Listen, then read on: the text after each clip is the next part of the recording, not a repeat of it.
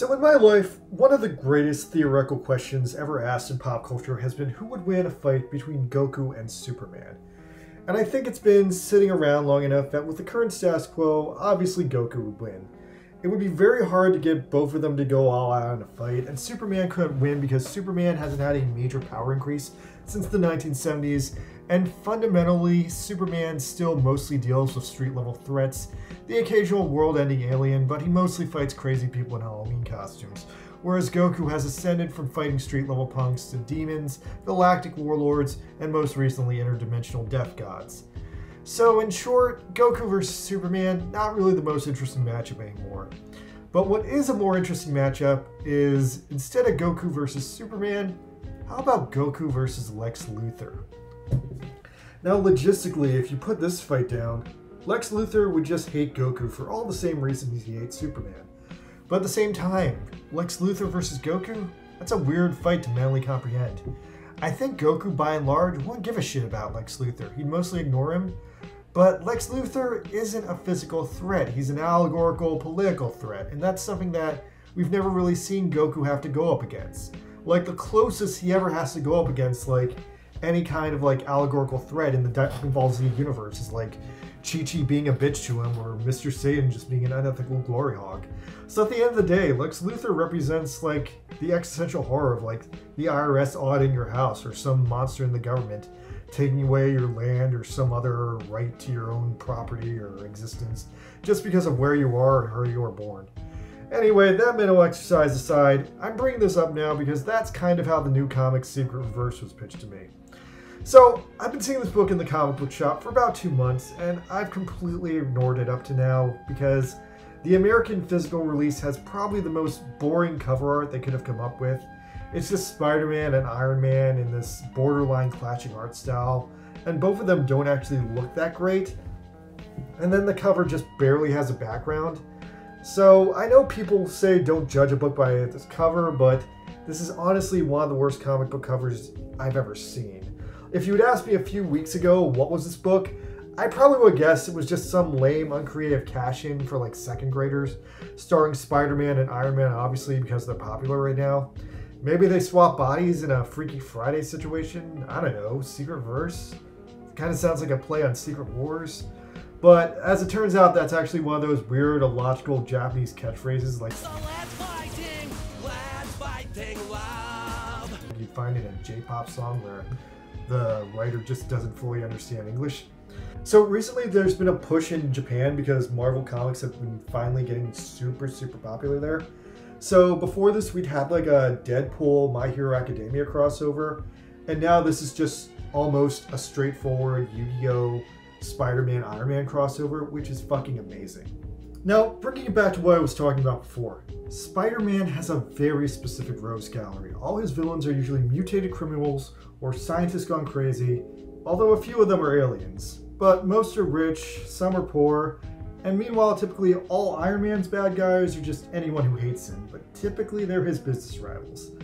So matching the two of them up against the three most popular Yu-Gi-Oh! Villains, let's just say Kaiba, Bakura, and Pegasus, I think they both easily beat the shit out of Kaiba, because Kaiba has never gone full ham into supervillainy. He's generally just a rich asshole, which Iron Man has also dabbled in. Seto Kaiba is mostly just a threat at being good at card games, so if you're not playing card games, he's not a threat. Meanwhile though, Bakura and Pegasus, those are much different stories because they both have extremely dangerous Millennium items, giving them paranormal powers. Pegasus's Millennium Eye can give him superhuman precognition and mind-reading abilities, making him almost an even match for Spider-Man. Definitely a threat to both him and Iron Man. However, even if he does have precognition, he's still physically a kooky middle-aged man who watched too many cartoons. Now, he could technically use his eye to trap Spider-Man and Iron Man in the Shadow Realm and otherwise steal their souls, but usually that requires them to like make an agreement with him and lose, and it's very complicated. Lastly, Bakura is probably the biggest threat of any of these three Yu-Gi-Oh! Villains since he can do everything Pegasus can do except usually better, and he actually is something of a physical threat when his Zork persona takes over. Or at the very least he's more in shape than Pegasus is, I guess, because he's younger. Also, Bakura can actually beat up Pegasus and stole his eye. I'm not sure if he can use the eye after the fact, but that still puts him one up over Pegasus. Now obviously if you flip the script and make it so that the Green Goblin or the Mandalorian are fighting Yu-Gi-Oh!, they're obviously going to kick Yugi's ass. Unless we're playing by Jump Force rules where you can like manifest monsters in self-defense, then it might be a little bit more even, but that's all theoretical. Now with all that out of the way, let's see how Takahashi Sensei himself handles this mess. So yeah, this book is actually interesting as fucking hell. Now I'm going to stop here and let you guys know that if you didn't see my previous video, I'm only fully and finally acknowledging this book because its writer, the writer and creator of Yu-Gi-Oh! Kazuki Takahashi, just died this week in a freak scuba diving accident. And that's really affected a lot of people, and we're very, very sad about this. So because of this, this book is now his last published work of art. And I have to always judge an artist by the last thing they did before they died, because usually it's something special, like how Bowie dropped the Black Star album and then he died, or how Norm Macdonald released that amazing Netflix special a year after he died. And so this book was pitched to me as basically Iron Man and Spider-Man fighting a typical Yu-Gi-Oh! Card game based villain like Kaiba or Pegasus, except not exactly.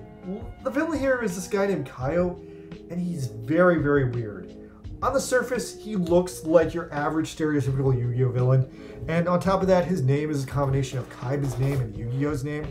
But as the manga goes on and you learn more about him, he's actually a very, very suave 3A combo of a typical Iron Man villain, a typical tropey Spider-Man villain, and a very typical, very tropey Yu-Gi-Oh! Villain. So this comic's weird. Like, the other biggest weirdness to this comic is it's actually set in the MCU, which is something I've never seen a comic do before. See, Kazuki Sensei was probably not well versed on the many decades of Marvel Universe canon, and who can blame him? That's honestly one of the main issues that make most comic books hard to approach. But he was totally up to date on the MCU, so when he got the chance to write this book, he pretty much wrote it as a straight up sequel to Spider-Man Homecoming, which is another shocking thing about this book. I guess the main reason that Marvel doesn't usually write comics set in the MCU is because they would actively work against the MCU's canon in the long run in kind of the way the Marvel TV shows did. But somehow Kazuki managed to get this one exception, and good for him. So anyway, we start off the book with this weird orientating monologue by Iron Man, who's randomly flying through space about this time he met this supervillain Kaio, who was like this brand new supervillain who was originally just a game creator, and then he went crazy, he went full supervillain. So the story starts in 2016, which places it logistically somewhere around Homecoming, maybe right after Civil War. It has that kind of vibe. It's also possible it's after Civil War, before Homecoming, because Ned and MJ aren't there. But then again, it takes place in Japan, so I guess Peter couldn't drag them along. So instead, they're randomly replaced by these two Japanese kids, Masaru and Hiromi. Anyway, Iron Man lands at the Tokyo Big Sight, which is the site of the typical Tokyo game show, which in this book is just a Japanese game show. And anyway, he morphs back into Stark and he finds Peter there.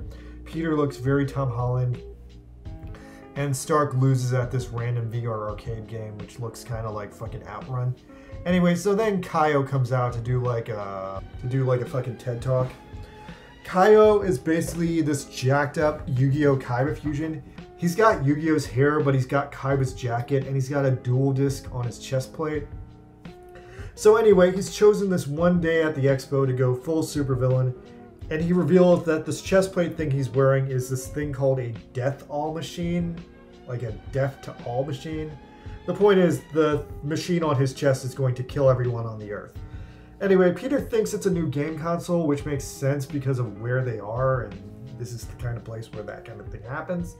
But no, it's really just a standard, stupid supervillain weapon. So, as I understand, over the next few pages, Kaio challenges Masaru and Tony Stark to a secret reverse card game. Except the secret reverse card game is not really a card game. It basically consists of you holding up the card in your hand for a minute, and while you're holding the card for that minute, Kaio's body armor creates nanomachine recreations of the monster on the card, and the monsters physically attack you for a minute. And if you don't die, you win? That's kind of fucked.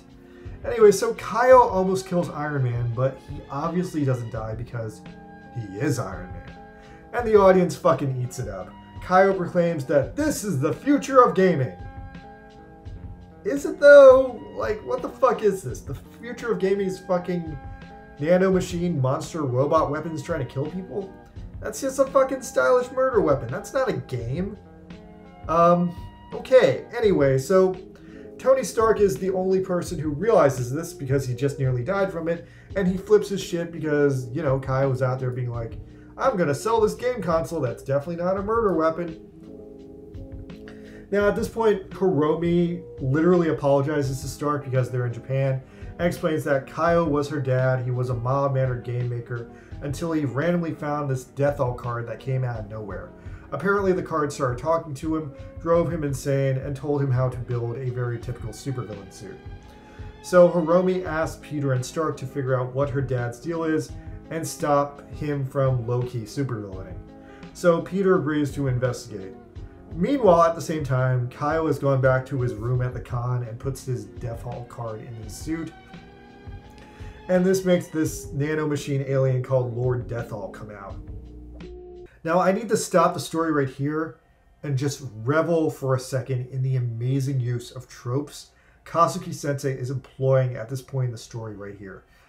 We need to just break this all down. Kaio. He has Kaiba's card company. He has Yugi's hair. He has a dual disc, which he's using as some kind of armor system to create his nanomachine weapons. And because he's using nanomachine weapons, that makes him an even match for Tony Stark's late MCU nanomachine armor. But on top of that, he is a business rival of Tony Stark, like the villain from Iron Man 2 and 3. But to push it even further, he is a supervillain father of a girl Peter likes, like the Vulture from Homecoming. And lastly, he's being controlled by a secret alien parasite like Venom. My effing god. I am so impressed that Kazuki managed to just stuff so many Marvel tropes into this one fucking guy. He's literally a walking Marvel Yu-Gi-Oh! Villain trope turducken, and that's fucking fantastic. I'm honestly impressed that that could be done and that that was done. Anyway, so Lord Death-All's convoluted plan is to have Kyle mass-produce the Death-All machine game console, where it will release nanomachines all over the world, and then he'll also sell these collectible trading cards, and guess what? Each trading card is actually a sentient monster, and the sentient monster will bond with the nanomachines, become a nanomachine monster, and eventually there will be a nanomachine apocalypse in probably like the next 10 years that will kill all life on Earth. So great job, card games, killing all life on Earth through the eventual distribution of trading cards and nanomachines. Anyway, so Spider-Man catches him in the middle of monologuing himself in his dressing room, and he's not having any of it, so he whips the Death-All card, which destroys Lord Death-All's nanomachine body, but that apparently doesn't fucking matter, because Kyle has literally 80 nanomachine Death-All cards all over his body, and he starts putting them to work. So the first card Kyle plays gives him relatively the same powers as Doc Ock. It makes him grow the Doc Ock fucking arms. And again, even more fucking tropes. Now we've got Peter fighting a guy with 4 mechanical arms. So many tropes. So then this dramatic Spider-Man battle starts. So this is the end of volume 1 of the comic. Now get this, after this, the comic goes on hiatus for about 8 fucking years. And everyone thought this comic would never get an ending. But COVID happened, and Kazuki-sensei finally got around to making the ending.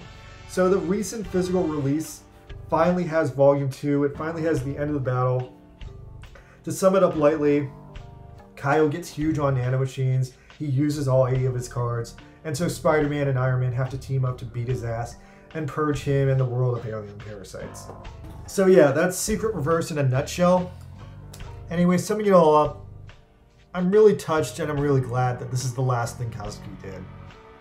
It's a really nice return for form for him because Kazuki-sensei always struggled to be a great mangaka, but the only really great manga he ever wrote was the first Yu-Gi-Oh manga. So this is really cool. It's slightly out of his comfort zone, but at the same time, this extreme weirdness has kind of returned to form because he hasn't really tried since he got successful with Yu-Gi-Oh! And I feel like this is him going on all cylinders again.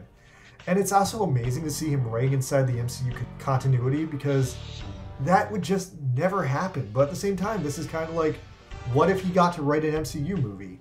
And, you know, he's got Tom Holland, he's got Downey Jr. That would be so fucking cool if this was actually filmed. So, all in all, Secret Verse gets a very respectful 8 out of 10. Because pros, it's an expert exercise in the use of Yu-Gi-Oh! And Marvel tropes. I'm so fucking shocked that for such a bare-bones story, he managed to include so many tropes so fast. And yeah, it's a short and sweet story. Basically just Tony and Peter go to Japan and they fight this crazy dude. It's really nice to see a story where Peter and Tony just double team a supervillain.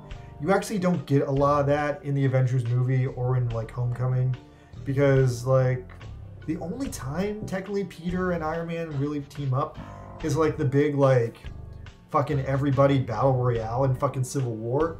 And even then, that's like not really them teaming up because there's like so much going on in that battle. So, you know, retroactively, it's actually kind of a shame that Peter and Tony never did just have like a one-on-one team-up fight. Cons, the story is kind of shallow.